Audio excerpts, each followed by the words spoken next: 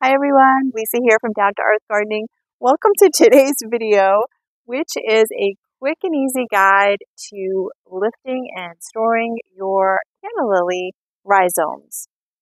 So I'm standing over here next to my beautiful canna lily, and they do come in some different colors and some different heights.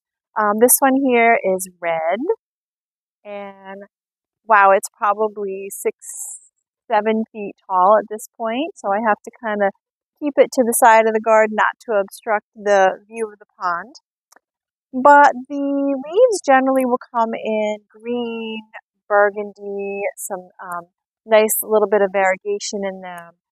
But if you live north of zone 8, planting zone 8 or hardiness zone 8, then you have to lift the rhizomes for the winter and store them.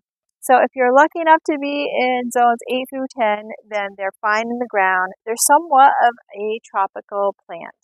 So before we get down to lifting the bulbs, because we're going to show you how we do it, I just want to talk about how I just said bulb, but they're actually rhizomes. So they are commonly referred to as bulbs because they do look more like a bulb in that they're kind of more rounded, but they're technically a rhizome.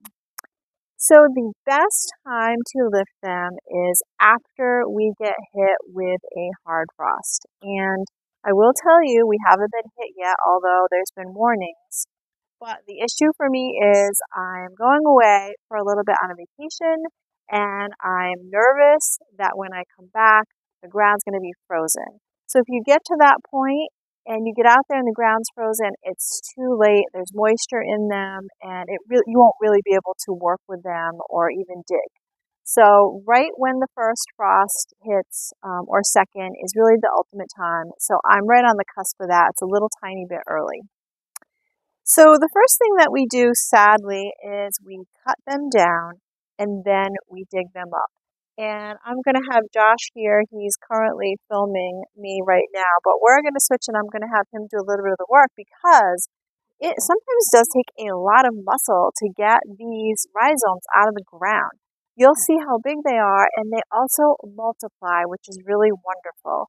So when you lift them, you can divide them and give them away or just have more for other areas, other gardens, or you can also just store them and then divide them in the spring. So up to you what you would like to do. We're kind of in a rush today, so we're going to put them all in our crate, and next year we'll worry about where to plant them and who to gift them to.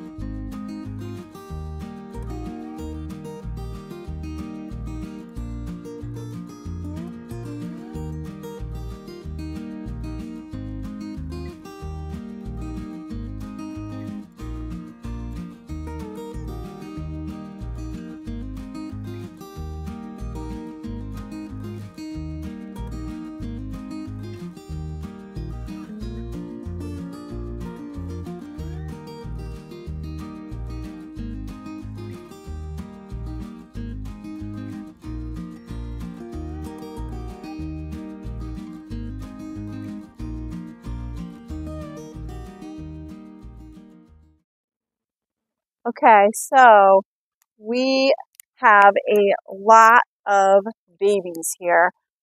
We were just saying that I actually got these from a client. She had so many, she was giving them away to all of us last year. So I probably planted about this many. So we were just talking, and it was maybe 6 or 8 rhizomes, I think. But now look at how many more we have this year. And so this is just from one summer. We have all these rhizomes. So a couple of them we split. But as far as digging them up, it does take a lot of muscle. And as you could see, when Josh was digging them out, he went a little wider than the clump. So he went a few inches out because the rhizomes do get quite beefy here. And then just dug them all out. And they kind of divided themselves when he was digging. So at this point, it's good if you can get as much of the soil and mulch out of them as possible. And then if you have the time, I would lay them out not on a cement floor, so not a garage floor, but lay them out on a table, some cardboard, lay them out in crates.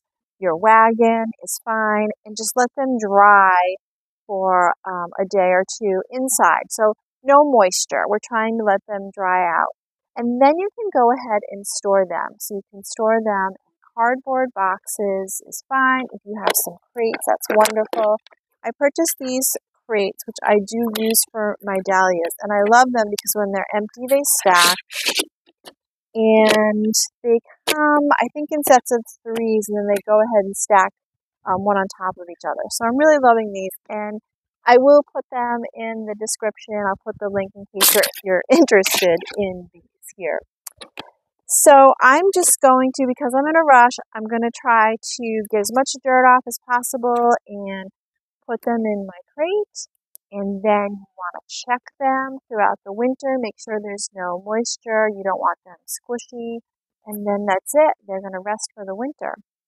Now, in the beginning of the video, I mentioned that the ultimate time to dig your Canna rhizomes is really after we get a frost or two.